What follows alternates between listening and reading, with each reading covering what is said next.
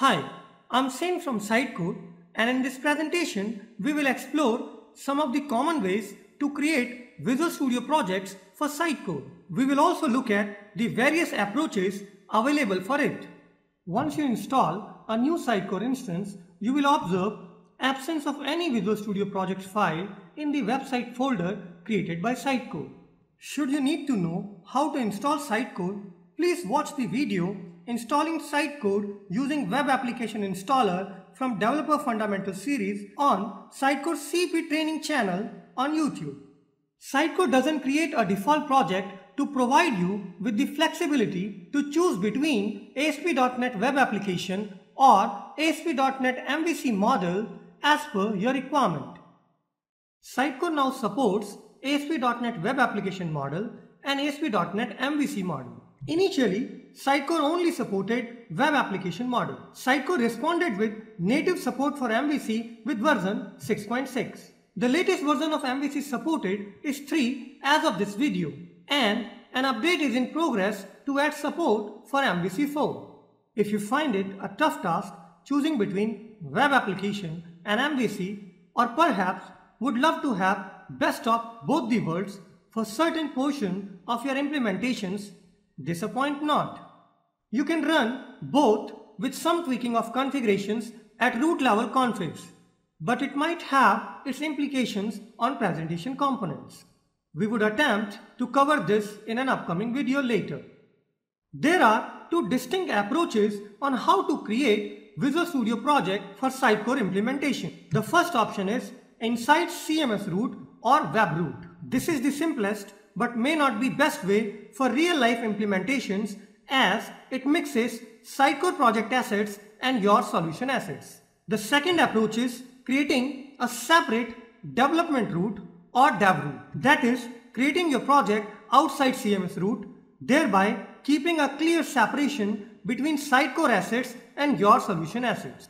We will look at the demo of first approach, that is inside CMS Root, in this presentation, and explore the dev root approach in separate presentation. Creating a Visual Studio project for Sitecore inside CMS Root is fairly straightforward and has certain pros and cons. The first most advantage is quick and easy setup, followed by its ease to build and preview the output.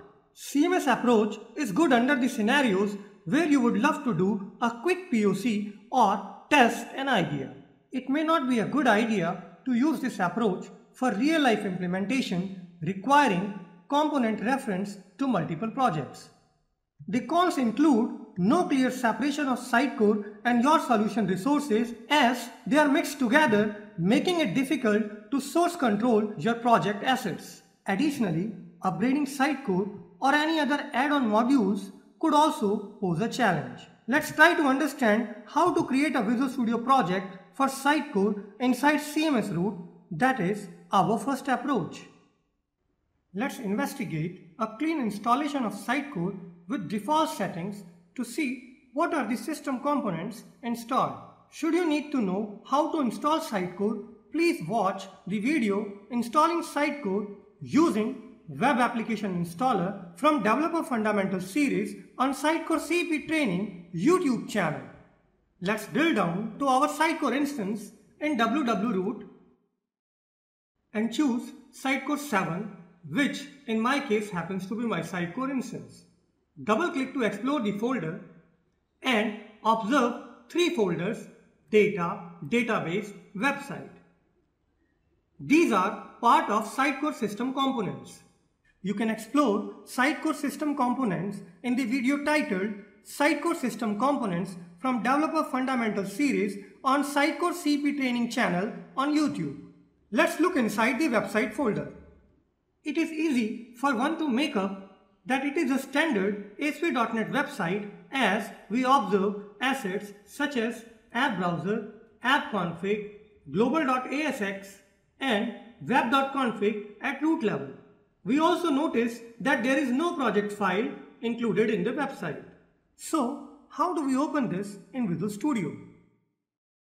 Well, there are various approaches, and one of them is to create a blank project file here and add the assets to the project. Let's look at the approach. Launch Visual Studio with administrative privilege as we need write permission in www.root. Choose File, New Project, and from the installed components, choose Visual C#, select Web and choose ASP.NET Empty Web Application Template. Ensure Framework is set to 4.0 or 4.5 for Sitecore 7. Provide a name for your web application. I will name it Sitecore 7 after the name of my instance. For location, browse to the website directory of your Sitecore instance.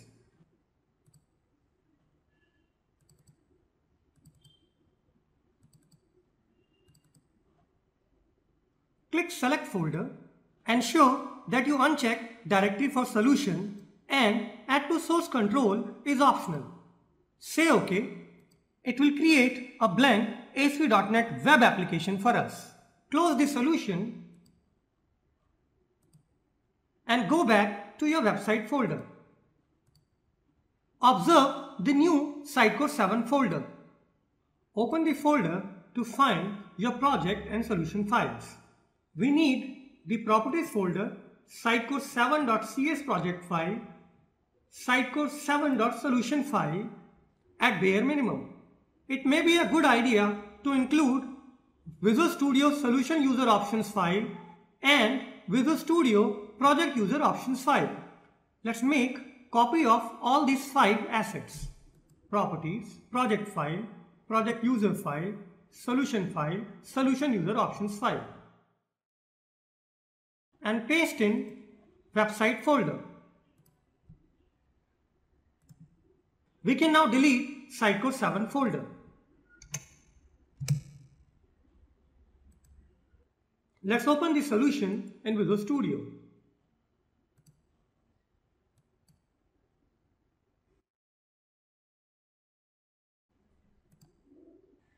Expand the project node to look at the project files. And we observe that we still don't have our project assets included. Select the project file, click Show All, and all of our project assets are visible now. Let's include bare minimum that we need. App Browser, App Config,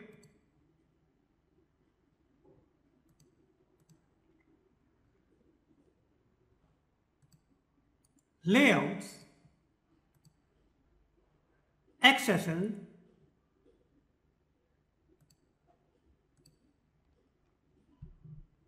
default.aspx, default.css, default.js, and global.asx file.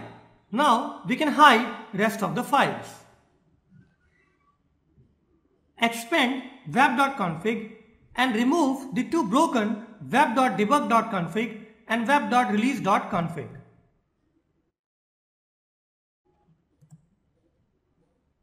The next step is to add references that we need for our solution. At the bare minimum, we must add a reference to sitecore.kernel.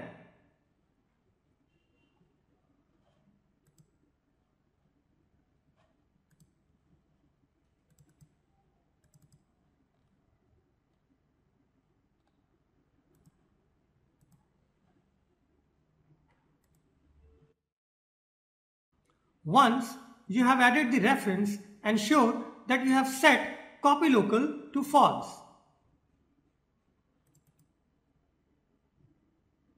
This will ensure that this DLL is not copied to output directory. You may add as many as Sitecore DLLs as per your application requirement. Please ensure that you are setting copy local false for all of those.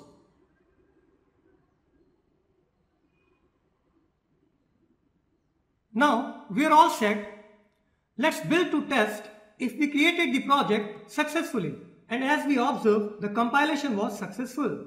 This brings us to the end of this demonstration. We welcome your comments and feedback. Please provide your feedback or comments on our YouTube video channel Sitecore CP Training.